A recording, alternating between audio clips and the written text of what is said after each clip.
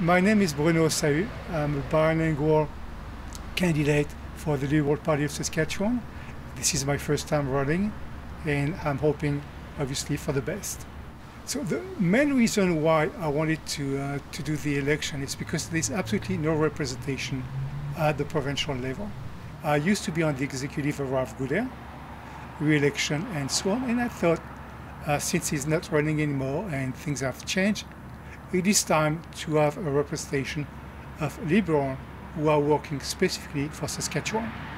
There is a real voice, a need to have really a change. But I'm looking at a large number of people who are young people who are not disinterested about what is going on, but what is it for them to be part of the future.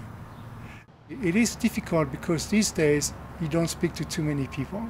I could, to some extent, go and do door knocking, but because of the COVID-19 I won't. So the only campaign I do basically is contact newspapers, I contact radio and televisions, to contact on Facebook. Doesn't mean I don't care, because I do care. I don't want them to get infected. And also because I belong to this age group that obviously is at risk to some extent. But I'm looking at a large number of people who are young people who are not disinterested about what is going on, but what is it for them to be part of the future. And that is what it is. I know I'm getting older and older. You give them the voice to say what they want to say. And that is big, and that's huge, and people forget about it.